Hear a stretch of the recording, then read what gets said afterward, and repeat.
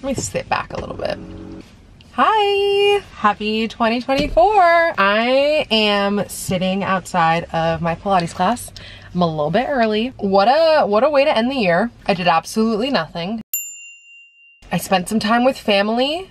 I woke up every morning and thought to myself, what do you want to do today? I feel like that was a nice reminder of what being present feels like. You know what I also am happy that I did around New Year's was I feel like I spent the entire beginning half of December and like November just like in a panic. I took so much time to do what I always do, which is just like journal it out and plan and plot and scheme and say, where do I want to grow and what are the steps that I'm going to take in order to do that, and where's my aligned action at? Like, I did all of that stuff throughout 2023 and especially like at the end of 2023. So I didn't feel pressed the week of New Year's or on New Year's Eve or even on the 1st to like sit there and fucking journal everything out because everything was clear. And granted, I'm like being a little bit harsh on myself because obviously like moves were made in 2023 and I'm very proud of the progress and the things that I accomplished in that year. But like I surely journaled a lot more than like taking action. And this year I'm planning on taking much more action. And I don't have any regrets about how I spent the last year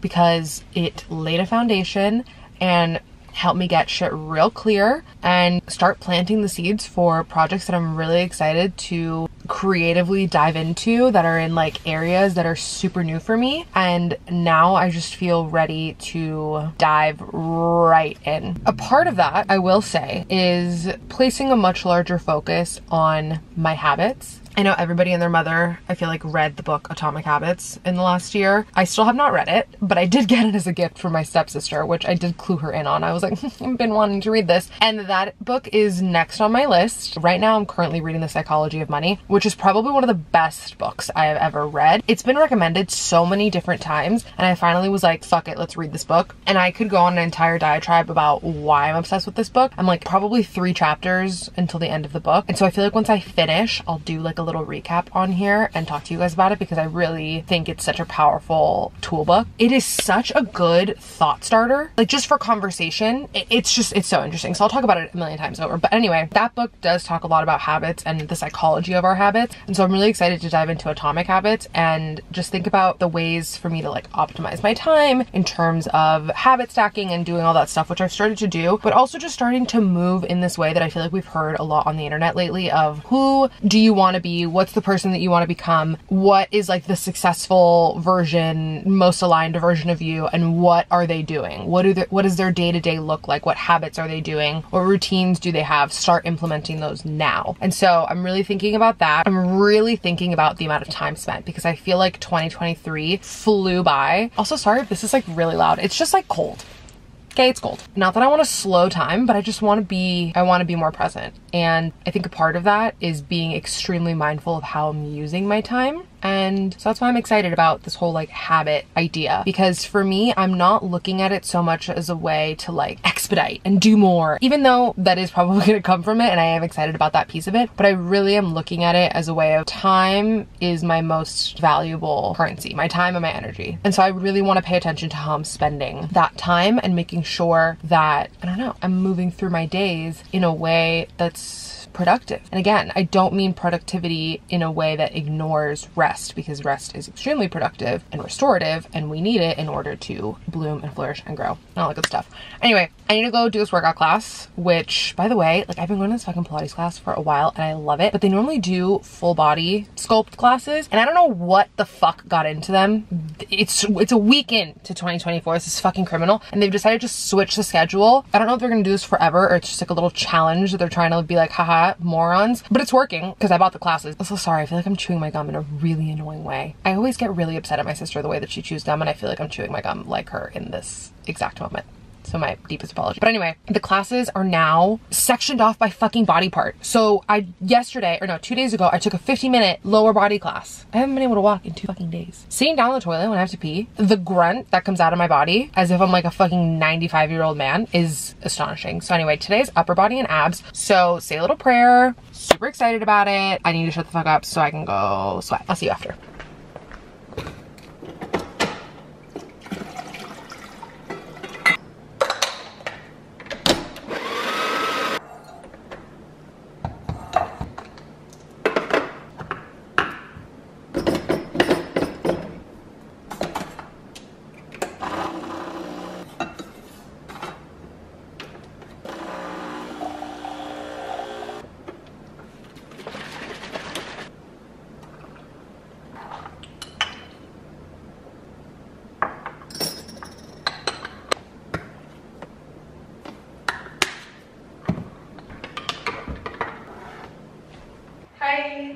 TikTok Friday. That is the sound of our TikTok Friday. If you guys don't follow our podcast called Thoughts May Vary, and every Friday we do something called TikTok Friday. I just post hilarious fucking TikToks on the story. Oh my God, every single one is us. This lighting is awful. Me texting Gabby. If you put a mirror there, I'm gonna send you a photo of myself peeing. I'm selling that mirror, and so I put it in the bathroom because I wanted it out of the fucking way, but it's in front of the toilet. I don't know, I explore and find new things every day. Great mirror to look at your vagina in. So. That's what I'm saying. So I found a new store that I love. What's for it everyone to know? It's called High Tide. So I have a new composition notebook. This is my computer case now. Wait, I love that. Can you link me? Yes. Good morning, Saturday, 8:52. Today we are going to a little brunch at my friend Dana's house. I feel like it's difficult to be able to get the whole gang in a room together. Everyone's just so busy. Meadow's in town, so we thought perfect occasion. Every morning. Oh, you know what? I've started adding into my AG1? These bad boys. Cheers. I do want to go work from a coffee shop today because I have to write an article and my week is kind of busy, and so I'd rather just get this over with. Whenever I have to write, it just like takes up so much of my brain space, just like thinking about it and being stressed about it and then like actually having to do it, that I'd just rather do it on a Saturday. And I also want to go take my camera to get fixed because it's literally being held together by tape. The little screws for the viewfinder popped right out. Actually, fun fact, when I decided I wanted to start a YouTube channel, Maddie,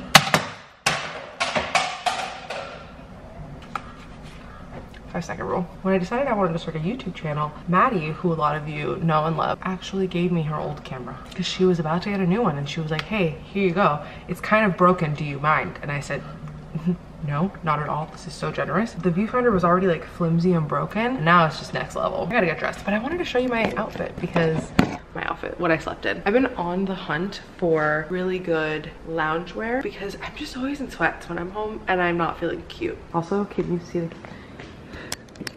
there's the tape. This waffle set that's so cute and comfortable. It's amazing. I'm so comfy cozy. I want to get this in like every single color. Okay, if I don't shut the fuck up, I'm gonna be late. Oh, all the So greenery. cozy. Oh, you changed the office space. Yeah, I moved forget my the coffee? office. It lights up if you want it. Wow. Oh my God, how the fuck did I miss what is over here? Oh, you didn't see this Yes. yet? Yes, this is art that my aunt got Trevor. Can I post this on the internet? Absolutely. Okay.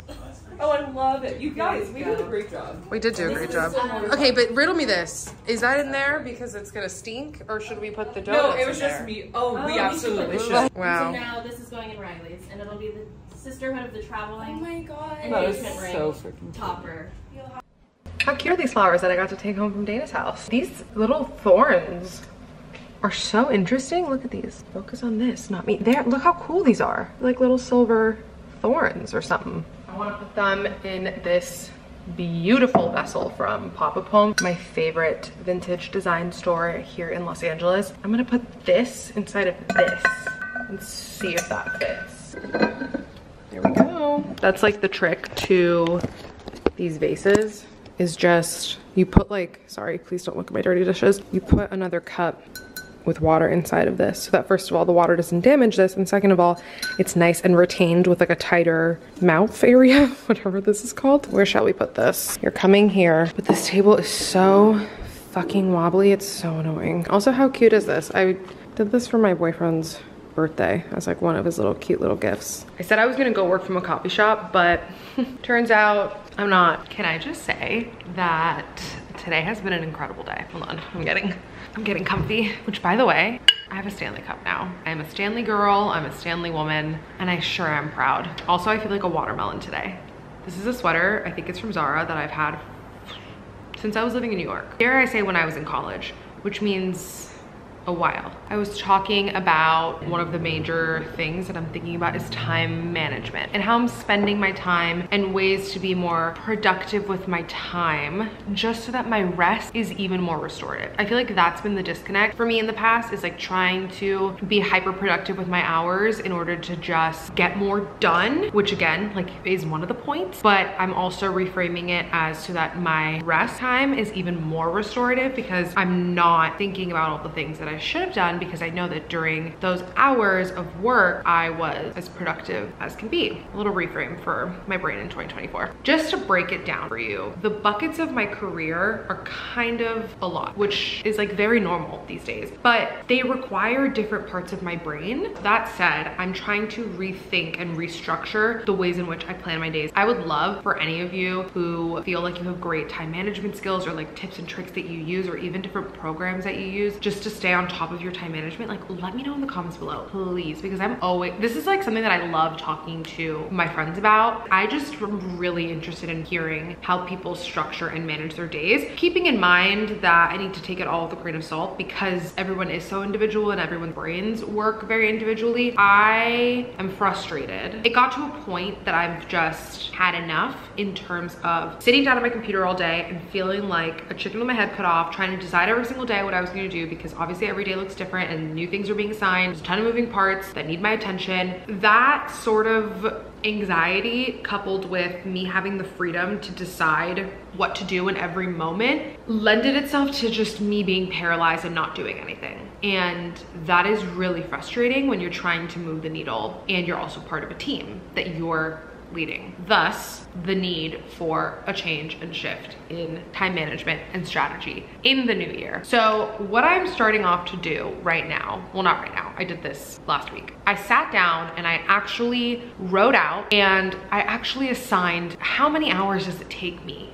to do all of these things, and how long do I want to be spending on those tasks. That's also the key, because there's certain pieces of my career that I'm wanting to scale back a little bit on, pump the gears on other parts. And so that's also gonna have to have a renegotiation of hours. Taking my goals and breaking them into quarters. I mapped out Q1, Q2 goals. Then from there, I broke those goals down into week by week situation. But I just want every goal to have action steps under it. That way we're not getting lost in the sauce and going back and being like, oh yeah, I forgot that we wanted to accomplish that, but then we never did it and we never took any steps to get towards it, which can happen and has happened a lot. And it's also just a way of holding myself accountable. I know that, at least for myself, when I make up deadlines and there isn't an immediate cost for not meeting that deadline, I can do that. And I'll just, nope, I'll push it a little further and a little further, and I'll keep scooching and scooching and scooching, and sometimes it just like never gets done, and I'm over it. So anyway, I feel like I just really thought out loud, and I don't know how helpful that was. I want to show you my new calendar. Let me show you. Okay, welcome to my office. I got this off Etsy. I will link it down below. I want you to see the calendar, but I don't want you to see what's on it, because right now there's just like birthdays and travel, and I feel like we don't want to see where I'm traveling. But yeah, this is what it looks like. I'm really excited about that calendar. I'm such a visual person, and I like being able to see everything sort of laid out there. I've been going to an office lately. I got a membership at a workspace that I think is really going to be a game changer for me. I've only been there a couple of times because I got it right at the end of the year, so I haven't used it a ton, but I'm actually going tomorrow with my friend Sarah. Oh, and my friend Maddie's coming. You guys should check out her app. Her app's name is Camber, and it's Maddie Mayo's app. She's one half of OK Sis. Anyway, the point is, I got this membership because I need to get the fuck out of my house. I really wanted to take a walk, but my stomach is feeling so weird that like I'm scared. Anyway, I know you super wanted to know that. If you've made it this far in the video, thank you so much for being here. Thank you so much for watching. And I hope you all are having an incredible start to your new year. I wish you nothing but abundance and blessings and joy and amazing memories to be made for this next upcoming year, and health. Health is wealth. And I will see you in my next video. Thank you so much for watching. Okay, bye.